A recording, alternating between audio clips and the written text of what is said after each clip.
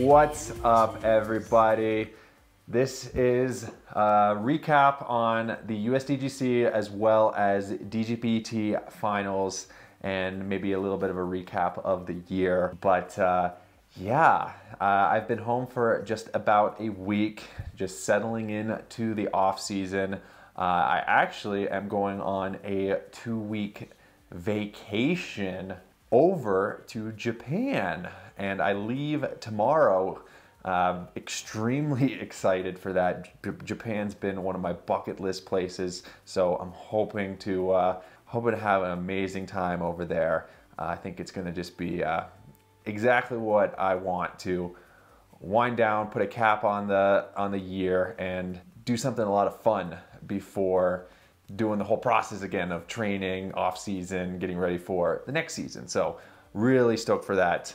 And yeah, to talk a little bit about the Usdgc. If you've been watching the videos that I have been doing, I'm not going to break down everything into fine detail. I'm just going to broadly talk about the tournament and overlay some footage. But Usdgc, I didn't get the practice, or I didn't feel confident with the practice I got in at the event. My back kind of got it was a little bit tweaked. The bed we were sleeping in at the hotel, really soft, and I got in and my back didn't feel the best. By the time the tournament came on, it wasn't bad, but definitely didn't get the practice that I wanted. And generally speaking, the tournament was pretty flat. There was honestly some pretty bad moments out there at Winthrop. I don't know, I just, that course should play so well to my game, and I always play it fairly well, but I'm always in this weird struggle. And I think everybody else is in the struggle too, because obviously it's a really tough event, but I never seem to be able to break out of it. I'm always just shooting okay rounds, other than the last round, which wasn't great. But out there at Winthrop, round one, I can't really remember. It was windy, and that was one of my better rounds actually, because I shot a 3 under, and it wasn't anything crazy, but since the wind was up, was able to have a decent round out there.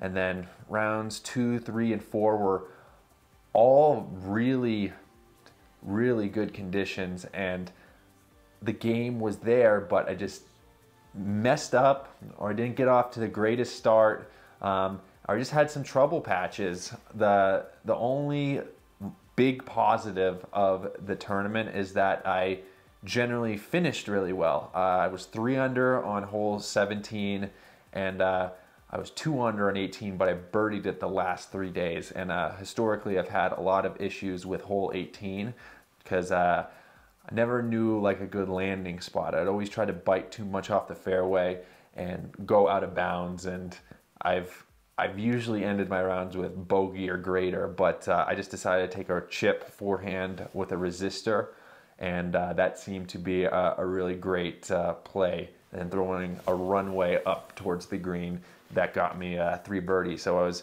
pretty stoked about that, but never had the one round to catapult me into the top of the leaderboard, at least the top 15, top 10. So just kind of lagged behind, maintained an okay position throughout the tournament, but ended up finishing in 27th place. I had my worst round to finish, which was even par. Got off to a very slow start, and maintained that through the middle part of the course, but was 4 over at one point, and I fought back to finish even par for the day, which definitely made it so the hurt wasn't as bad. I mean, top 30, not really a great finish, but at the very least not a terrible finish. Made the cut at Usdgc. That's always a tournament I have high hopes for, but it's always difficult being so late in the season. My mind is usually thinking of the off season, but I always try my best to lock in and do my best at Usdgc, even though it is tough. It's definitely a point that I want to make next year, to be present moment focused at USDGC.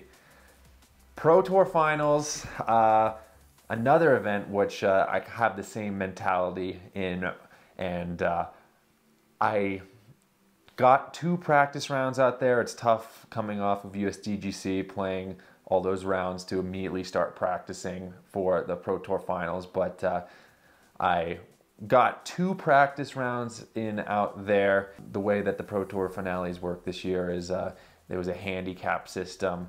Gannon started at -10, and he was the first in tour point standing, so everyone gradually got lower and lower handicaps, and I had a -1 handicap. So starting the event,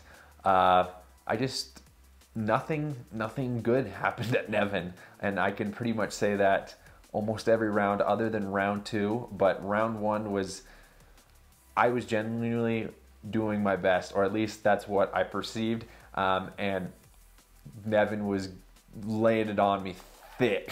And the thing is so interesting, because there's usually times where I can pinpoint certain reasons that I'm not performing as well. Maybe I didn't sleep enough, my focus wasn't there, my diet's off. Like, you have to really look at the bigger picture, and generally I have like a good roadmap on what part of my life needs to be in place in order to play well. And honestly, I couldn't understand it at Nevin. I felt like everything was mostly there, but execution and result just was not in my favor.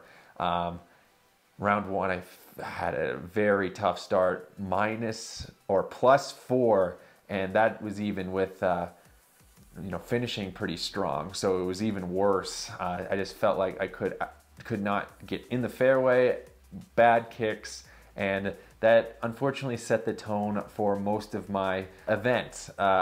Fortunately, round 2, I was able to put in a pretty good round. I shot a -7, 11 strokes better, and that was at least enough to get me back to about the middle of the pack, because before I was second to last place.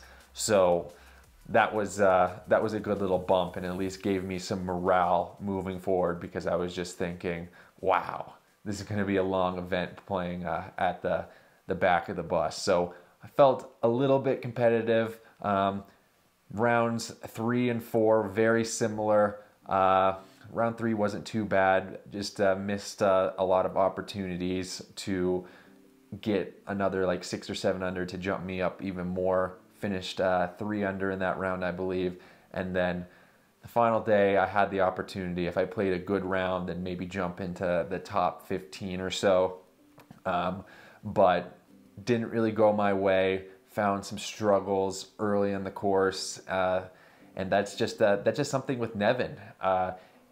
It's really difficult out there. You have to be hitting your lines, and you have to be getting a few good breaks. And on top of that, maybe throw in some circle 2 putts, and that was not happening. If those key points of the round aren't working for you, then you're gonna be struggling, and you're gonna be fighting, or at least I'm gonna be fighting to maintain an under par score. But with Nevin, if things do go your way, then you can play a pretty hot round. But that was not what happened on the last round. I think I finished +1 on the round, and I was even, I think I finished -1. I don't know what I finished, but it was just a struggle. I was just trying to take it all in stride, like hoping for a good round, but with the start I had, I think I was like 4 over through the first 5 with a birdie on the first hole. So that was kind of a punch in the gut, at least for my chances of moving up. But I tried to have a good mentality out there, because it's the last round of the year. You just want to have enjoyable time. And I feel like I managed to do that generally well. Finished the round with a birdie, and a birdie throwing 2 big sidearms. Birdie on 18, and I remember just saying that it was officially the off season when I tapped out my putt.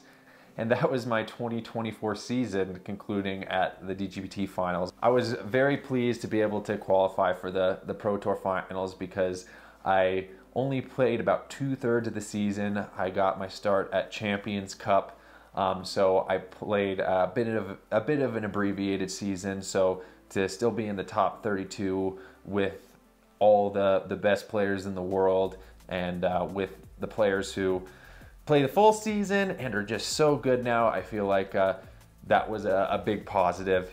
And that kind of leads me to talk just a little bit about my season at large. Like I said, I started at Champions Cup, so I didn't get the full season. Coming off of surgery, when shooting this, it's officially 1 year since surgery, and it definitely took a little bit to get used to everything, just feel comfortable psychologically, to trust my forehand again. And by the end of the season, I was throwing forehands, you know, around 420, 430 feet. I could probably get a forehand about 450 feet now, and I'm still not throwing it 100%. So that is a huge positive, and that's the biggest positive that I could take away from this year.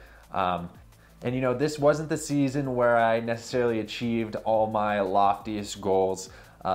I still was able to get some good finishes, 3rd place at Worlds, and build confidence in my body for the years to come. And I think that's what's most important. I finally feel like I'm in a place where I'm able to throw hard and basically have virtually no limitations.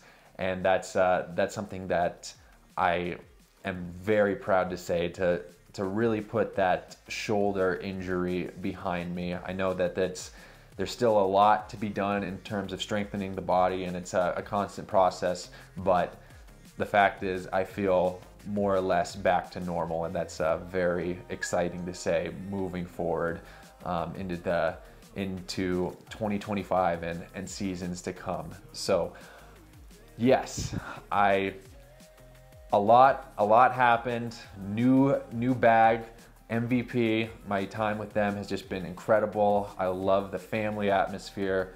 The people on the team are great. I absolutely love the discs and just love them as a company. So MVP, I'm extremely proud to be part of the Gyronauts MVPeeps and throwing some amazing discs. It's been an absolute pleasure, and beyond excited to see what I can do with them next year, because I have a good feeling about it. So that all said, I'm going to enjoy the off season, get some training in. We'll see, I have some potential plans that I might execute, but right now I'm just gonna enjoy some time. Come December, maybe Vlogmas, maybe not, potentially just some videos at the very least, I don't know. But I just wanted to thank all you guys for your continued support. As always, thank you. And until next time, keep on dreaming, and peace.